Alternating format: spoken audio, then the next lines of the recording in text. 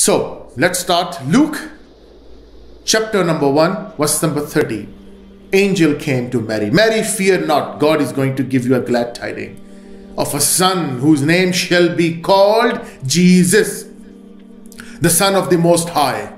Now this expression, Son of the Most High, I don't want to go into that, but it's very clear. Bible got sons by the tons, you know that. And even Jesus says that you people, you yourself call gods, and Son of God is nothing in John chapter 10 verse number 30 onwards. You know that. So this Son of the Most High is not something a great value as an expression that he's the only son. Luke chapter 3 verse 38 said Adam the son of God. So angel came to Mary and said, Mary, fear not. God is going to give you a glad tidings of a son whose name shall be called Jesus, the Son of the Most High. Now I want to ask these Christians and pastors, did angel said this word Jesus? Because Jesus is Latinized form. He didn't say Jesus, but you are telling all of the people who are reading the translation of the translation that he said Jesus, which is wrong. It's unethical wrong. It's totally unethical. Why? Because you are putting a lie that he said Jesus, whereas you know that, the pastor knows that he did not say Jesus. Angel didn't say Jesus. He could have said Isa, Yeshua, or Yesur, or whatever, but not Jesus. That 100% sure. And then further it says the Son of the Most High. Son of the Most High is an expression which is not something, a point to be taken. Why? Because Bible got son by the tons. In Luke same chapter number 3 verse number 38, it says Adam the son of God. So what's the point?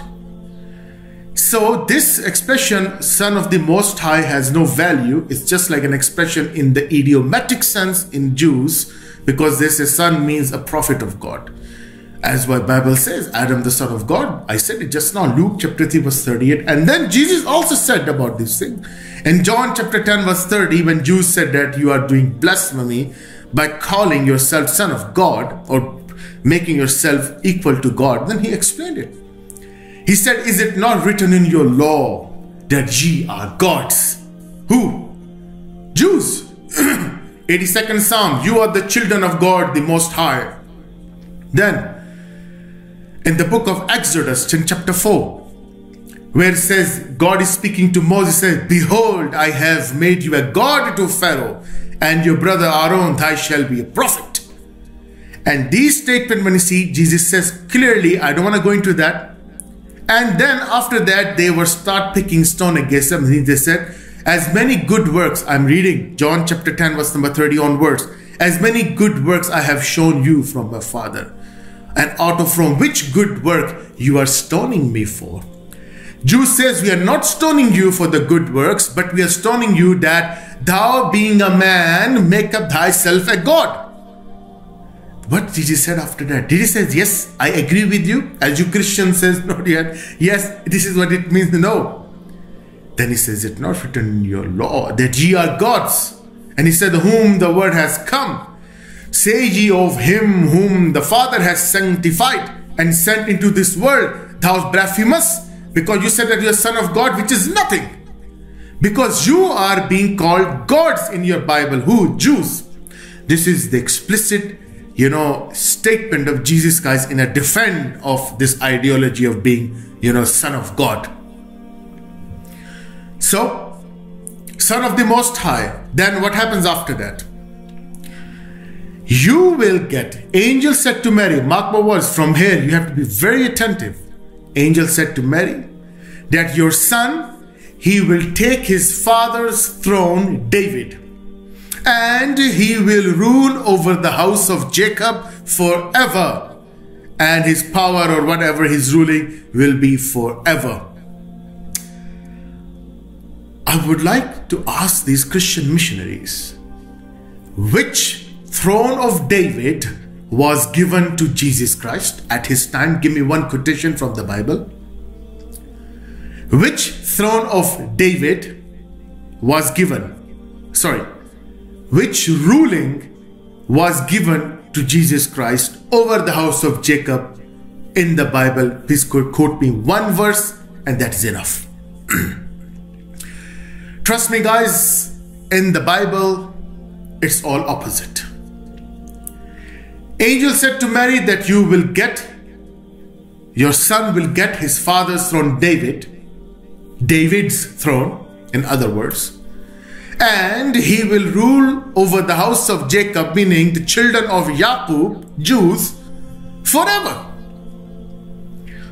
You know that house of Jacob, they put him on the cross, and Jesus said, my own receive me not.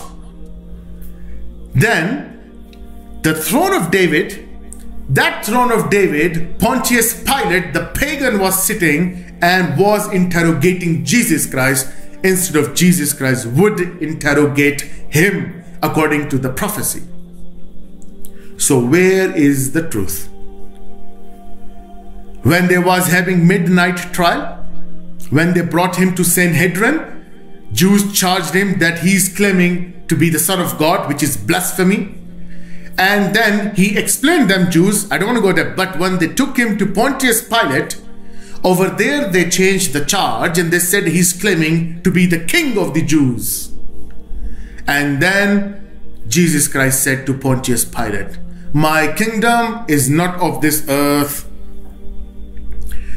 What angel said? That he will take his father's throne, or your son will take his father's throne, David, the throne of David. And he will rule over the house of Jacob forever. Jesus Christ said, my own received me not. Where is the ruling? And according to you, these Jews killed him on the cross. The chapter is even closed. This is Islam which came to the rescue. وَمَا قَتَلُوهُ وَمَا صَلَبُوهُ. Neither they killed him, nor they crucified him. وَلَكِنْ شُبِّيَ لَهُمْ. But it was made to appear to them so. But we have a rescue for him, but you don't. You believe he died. So there was no throne of David given to him, and even he didn't aspire for it. He said, my kingdom is not of this earth, not of this world. Throne of David was on this earth, sir. Throne of David was a physical throne, not on the heavens, as one of the Christian missionaries said. Oh, they're talking about on the heaven. What is the benefit of kingdom, this throne of David on the heaven? What does it fulfill? What does it service? So this thing, throne of David, nobody gave him. And on that throne of David, Pontius Pilate was sitting when Jesus was there on the trial. Imagine that.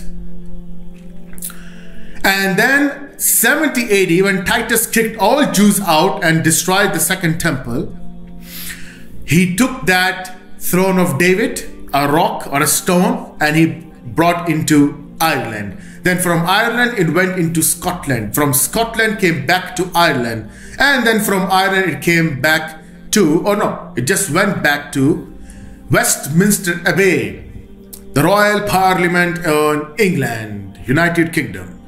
So this is the story. This is the history of throne of David, and this throne of David is still there under the chair or throne of Queen Elizabeth or whosoever the queen in this coronation, they use this in anointment, they take them for consecration. So throne of David is gone, and which house of Jacob Jesus Christ ruled? 2000 years are gone, 2021, and still Jews, they call him imposter. They call him son of Pandera, bastard, they call him in their Tel Aviv television. Tell me, which ruling? Jesus, and the verse says, forever.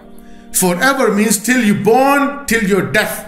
Forever means forever, not there's a complete, respite or interval between those two eons or eras. No, it doesn't mean that. Prophecy says your son will take your father's throne, David, which was not given to Jesus, and he didn't aspire for it, and he will rule over the house of Jacob forever, which he didn't rule because those house of Jacob, they put him on the cross to get rid of him. And Jesus said from his own mouth, my own receive me not.